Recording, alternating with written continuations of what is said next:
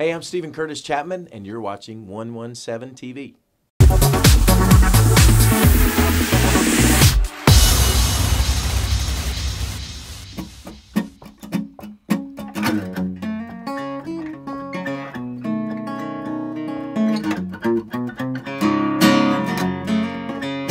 Ashlie here with 117 TV, and I'm joined in Nashville with Christian music's, I'd say, most powerful, successful artist, Steven Curtis Chapman. Good to see you. Hey, Ashlie, good to see you too. Thanks. Let's run successful from the cradle to the grave.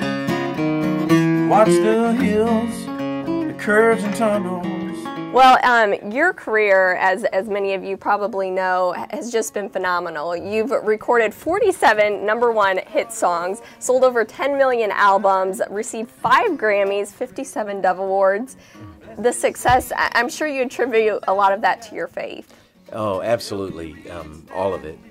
You know, it goes back to my earliest beginnings and my deepest roots, as it were, in my family, growing up in a wonderful home of faith, being prayed for by my mom, and scripture, you know, on my way out to the school bus, hearing her quote the scripture over and over again, trust in the Lord with all your heart and lean not on your understanding. My dad was the minister of music at our church, kind of our choir director, taught me how to play guitar and taught me music and all styles of music, but always we kind of came back to gospel music. And so yeah, it's you know, clearly anybody that knows anything about my 25 years now of doing this knows that my faith has not just been a part of my music, but really has defined my music and, most importantly, my life. Yeah, and I know your family's been through some really difficult times, a tragic incident, losing one of your adopted daughters.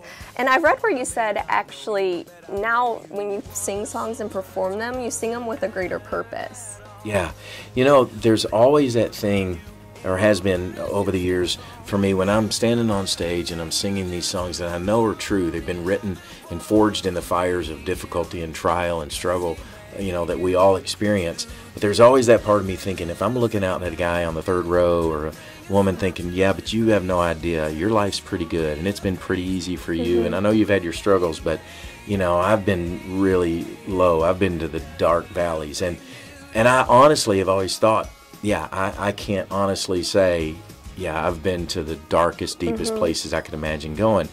And then 5 years ago almost now, when we lost our daughter, Maria, our youngest daughter, in a very tragic accident at our home, actually involving one of our other children behind the wheel of one of our cars, and it's just horrible on so many levels and tragic on so many levels. And one of the things it has been, as I wrestled through, what do I sing anymore? Do I even dare stand up and say all these things about God having a plan for your life and a good plan and God being love and all these things I've said?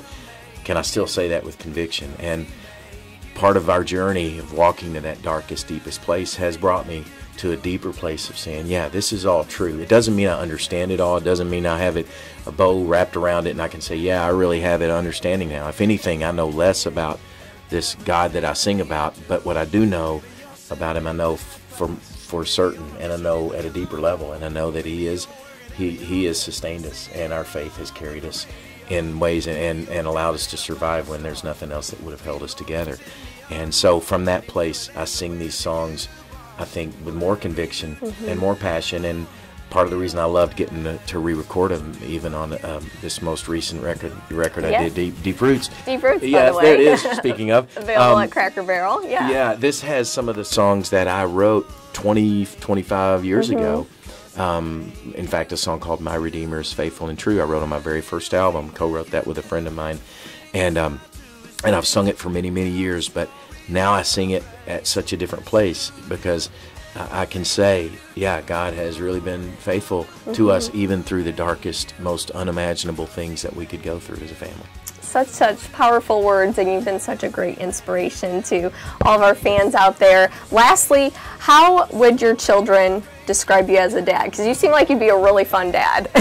Well, you know what they say, mommy's mean business, daddy's mean fun. Sometimes, not always. My kids would say, yeah, we have a really fun dad, and we have a dad who, as you can tell in interviewing with me, I always go long. I'm always saying too much. Thankfully, there's editors in the world that can make me sound concise.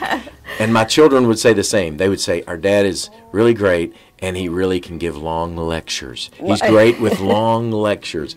But I love my time with my kids. They're some of my best friends. My wife is my best friend, and then my sons, Caleb and Will, they're on the road now doing their own music. They were on tour with me for 5 years, but when they go on the road, I'm like, guys, I miss my buddies. Come back home. Yeah. So I'm just grateful for my family. I love my kids so much. That's fabulous. And thank you so much for sharing your story with us. You guys be sure to tweet us at 117TV. Angels wait to join us in thy praise forevermore. Where the angels wait to join us in thy praise forevermore.